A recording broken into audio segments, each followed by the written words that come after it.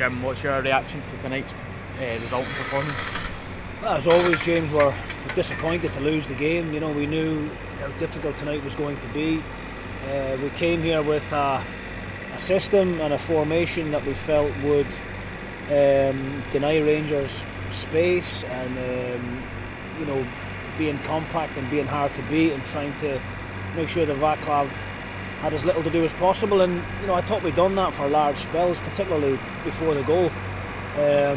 But of course, when the goal goes in just after the half-hour mark, then it makes life difficult. You know, the important thing tonight was to try and stay in the game for as long as we could. You know, we have to admit that Rangers are a better team than us, and you know, if you do come out and try and take the game to them, then they can open you up, and they already have done that numerous occasions here already this season. You know, I think they put 5 past Aberdeen, 5 past Hamilton here.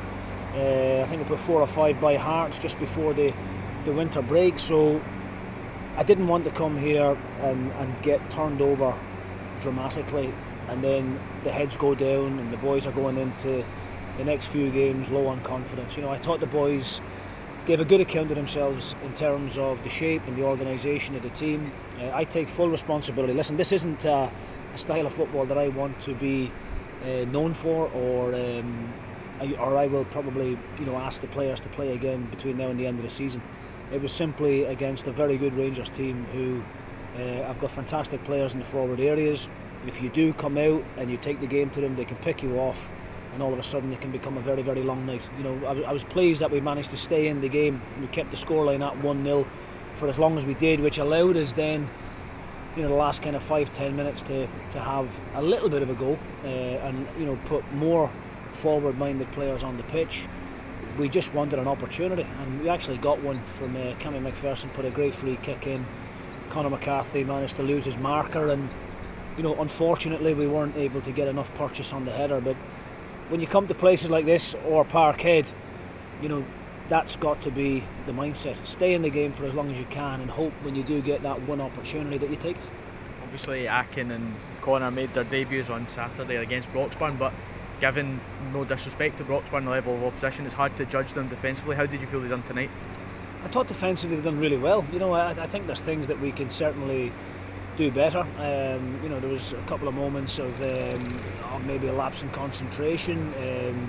You know, sometimes maybe trying to overplay at times, particularly in the second half, when we can probably make a better decision and go and lengthen the game a little bit. But you know, I can't fault them in terms of you know, their work rate and their commitment and their organisation. And you know, they're 2 good lads, 2 really good young centre halves, and I thought they handled the occasion brilliantly. You know, and Jermaine Defoe, obviously he scored the goal, but outwit that, he's not had a great deal to do. So you know, the boys won't come up against many better strikers than Jermaine Defoe in this league. So if they can handle him the way they did tonight, then you know, that bodes well for going forward. And I think in terms of results elsewhere, things kind of went for us tonight. You know, nobody's really gained any ground over us.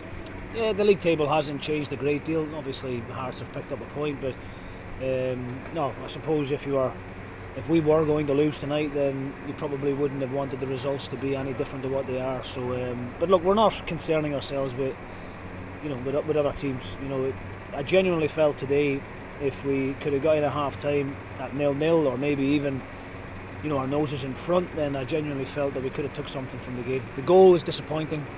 You know, we didn't really do enough to stop the ball coming in the box. It's got a couple of ricochets along the way, and we need to be marking Jermaine Defoe, because he is, you know, the main threat. And unfortunately, you know, just one lapse in concentration cost us. Back to it on Sunday when Aberdeen come to the Simple Digital Arena. Given the performance levels and obviously beating them earlier in the season, how much confidence do you take from those 2 previous meetings when we faced them on Sunday?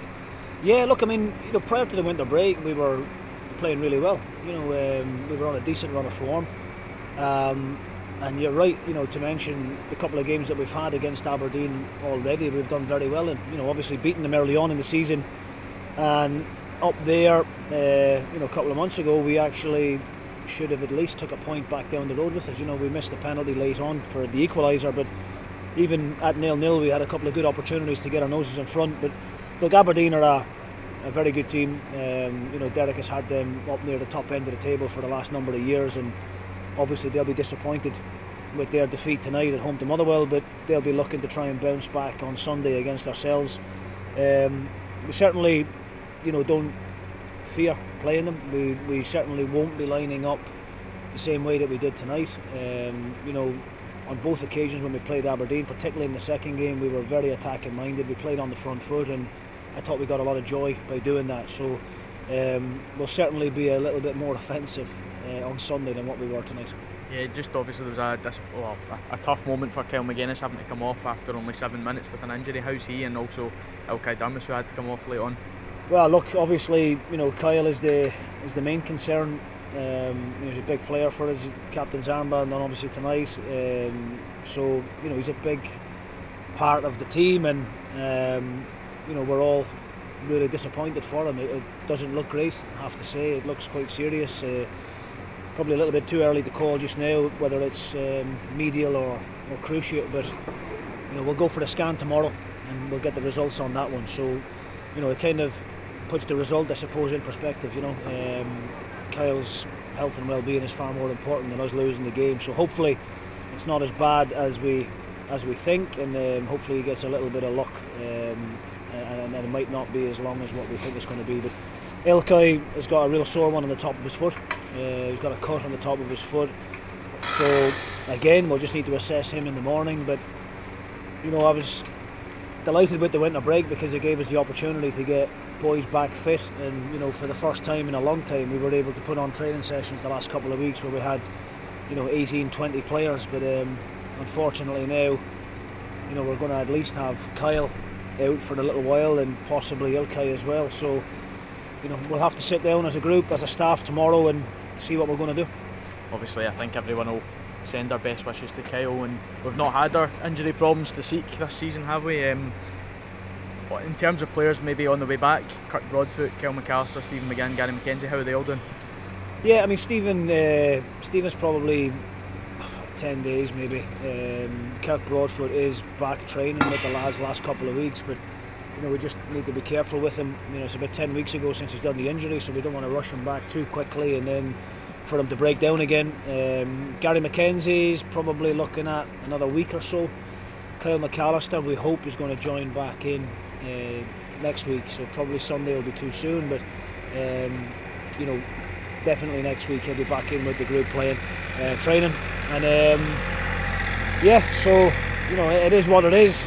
With the squad is quite tight as it is. When everybody's back fit, then it looks okay. We've got a good 18-20 players to choose from, but when you take 2 or 3 players out of it, then all of a sudden we look light again. So we've got plenty of time left in the window to assess the situation, and if Kyle is as serious as what we think it probably is, then we'll have to look at maybe bringing one in that position anyway.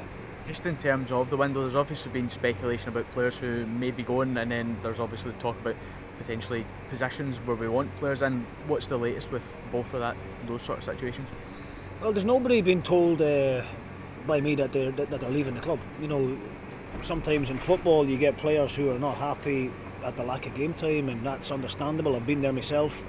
But at this moment in time, nobody has come asking to leave. I haven't asked anyone to leave. We need to add to the squad. It's as simple as that.